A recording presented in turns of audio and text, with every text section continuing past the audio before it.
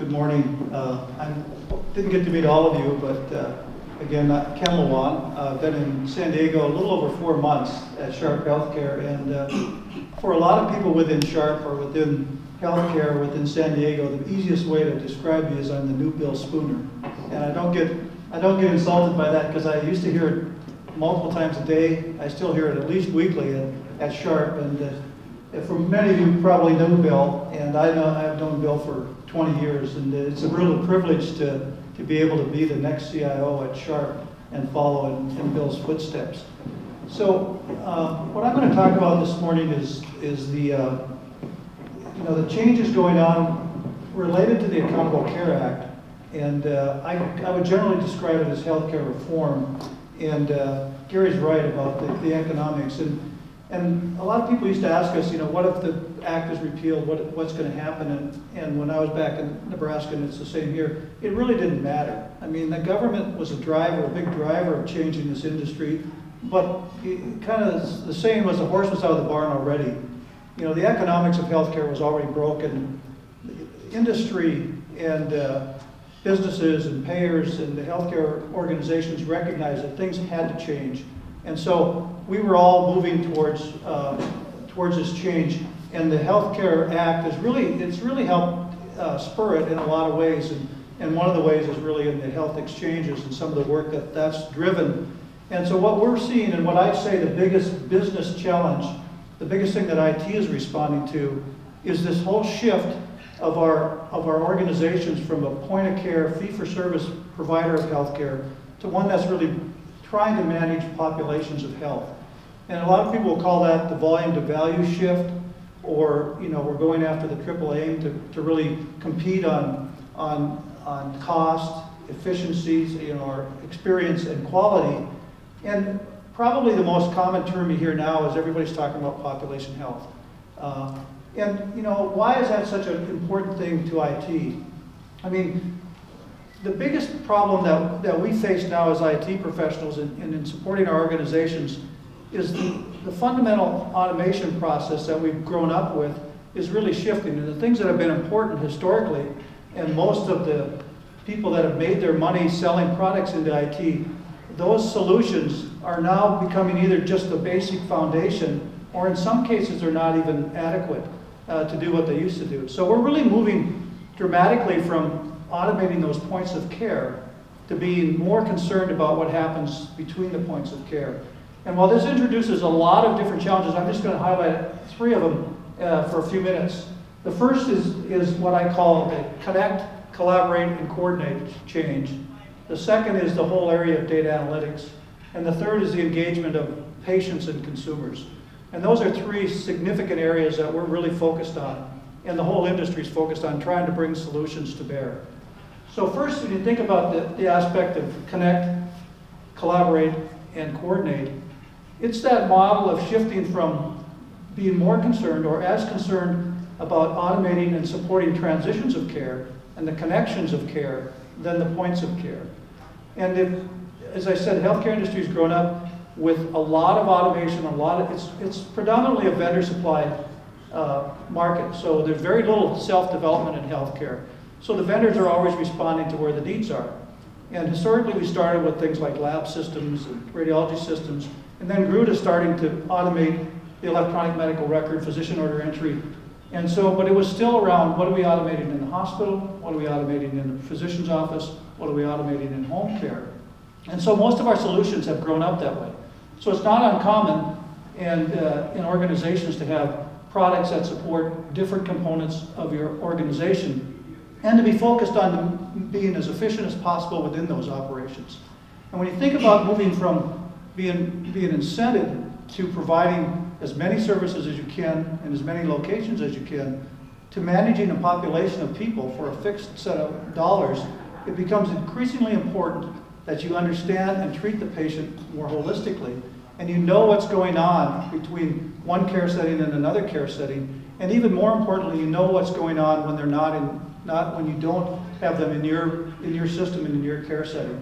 So that requires us to look at automation that connects all those places, and it spurred a couple of phenomena in healthcare. It spurred the the growth and the expansion of vendors like Epic, Cerner, that are really enterprise vendors. So they bring to the organizations one system, one record, so to speak, across multiple locations: outpatient, inpatient, physician offices, home care. And that's so that within our own domains, we can try to connect all of our places under one umbrella, so that's easier for us to coordinate. It's also spurred the growth that was driven by government funding in health information exchanges, so that organizations that are working together or providing care, or even someone who has responsibility for population, needs to know what's going on in other parts of the industry or parts of the market. So we need to know if someone's been in an emergency room, because we've got responsibility for managing that patient's chronic disease. So we either have to partner directly with those other organizations and try to get information from them, or the goal with the health information exchanges is to be able to spur the connection and the interaction across. The other thing that is really challenging there is that there really haven't been solutions for individuals that emerged called care coordination or care managers or disease managers that follow those patients from setting to setting or interact with them in their home. There's really not been a solution for them to actually document what they do. And there was a great debate about, do you put that in the physician or your outpatient, so your primary care's record? Well, it's really not necessarily a part of that. You put it in the hospital record, well, no. So there's a whole growth of solutions. The big vendors trying to develop something. A lot of companies that are getting involved in this space, Qualcomm, West Health, and others, to how do we manage that care coordination and that flow between patients. So we've gone from an area where we've been very good at automating silos to now we have to automate the continuum. The second area I talk about is data analytics. And data analytics has been very slow in healthcare. It's been very slow to come to the industry, and that has emerged in healthcare has really been more about retrospective analysis of how we performed. And so when we were going to go into a contract negotiation with Anthem, or Blue Shield, we wanted to understand how we'd done in the past and what we wanted to do as far as negotiating rates. At Sharp, we're probably a little more advanced because we've gotten into a lot of what we call managed care contracts, where we're under an HMO or a fixed payment, and we've had a lot of quality reporting that we needed to do. So we used our data warehouse to bring in data from these disparate systems and to be able to report on how we're performing and how we're doing quality-wise. But the real shift now is around moving from kind of retrospective analysis to more predictive analysis. So we need to understand the populations we're responsible for. We need to know up front what kind of care they're going to need. We need to be able to identify who are those top 5% that are going to drive 70% of the cost. And we need to start managing them proactively. In addition, we need to know when there's variances from care, when either our providers are not following protocols, or when our patients are not following protocols. And so the whole game in analytics has changed. And then the last part of that is really bringing in big data or the Internet of Things and really connecting that into how we're looking at our analysis. And so we're seeing a huge growth in the data analytics space. And if you were to look at industry reports like Gartner or KLAS that are in healthcare, there's really no leader there. There's really 3 or 4 different approaches to it, and there's a lot of people buying for that space. And the other thing we're having is a tremendous difficulty recruiting people into that space. And I think it's a real opportunity for healthcare to bring in, and we're talking about should we kind of bring in students out of college and grow them in that space, because it's really more difficult for us to find qualified people. The third area is the area of patient, and I say patient and consumer engagement. So if we're really going to bend the curve on cost with healthcare, and it's not necessarily about driving the cost down, but it's bending the increases, we can't do that, and we can't engage with populations unless the patient is a part of it. And so there's 2 things going on in this space, and one is this whole area of engaging people in the management of their disease, and the second one is engaging people, healthy people, or pre-chronic, in their daily lives. So what we're trying to do now is introduce technologies that help us monitor chronic patients in their homes, and you're seeing a lot of development. Qualcomm, again, is in the forefront of that, looking at technology that helps connect devices in the home. And looking at how do we monitor whether people are gaining weight, managing their diet. And then, I talked about those care coordinators. They're interacting with these patients. So when we look at chronic patients, we need to know that they're on track. We need to be able to track that they're receiving medications, that they're getting to their visits.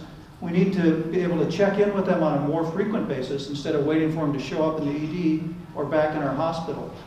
And so that creates a need really driven by the telehealth area. And then for those patients that are more in the category of, we call it, pre-chronic, or their tests and their indicators are showing that if they don't do something to manage their lifestyle, and some of us are probably in that category where you're just close to being pre-diabetic, or your heart pressure, your blood pressure is just kind of on the edge. So we need to get them involved in programs that are managing that, trying to bring it down, trying to maintain it. And so that's how do we engage, not in a health care or a health provision section, but more in health. How do we get and make sure they're either on the right kind of diet, they're getting involved in exercise programs, and there's such a strong social component of that. One of the things that really drives people's success in there is having some kind of a social network that they work with. So how do we become part of that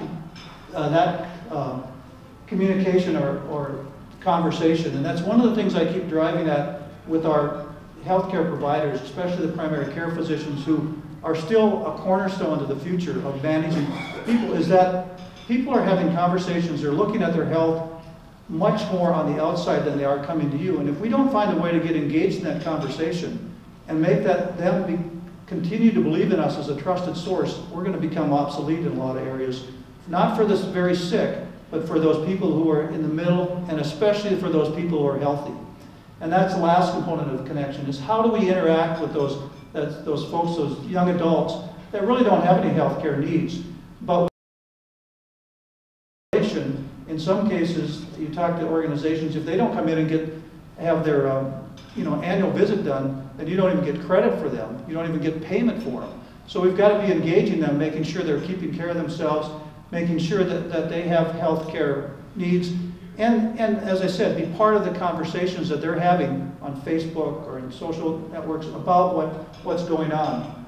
So those are three significant areas that we're really focused on. And as I said, a lot of these traditional vendors, the Cerners, the Epics, the Allscripts, and the folks in the world are trying to be players in that. But there's so much innovation going on. And the biggest challenge for us as CIOs, I tell people every day, what's your biggest challenge? I said, it's how do we take all this great technology that's being developed and find things that we can apply and work to support our environment, but integrate into what we've already done. And we spent tens of millions of dollars with these other big players.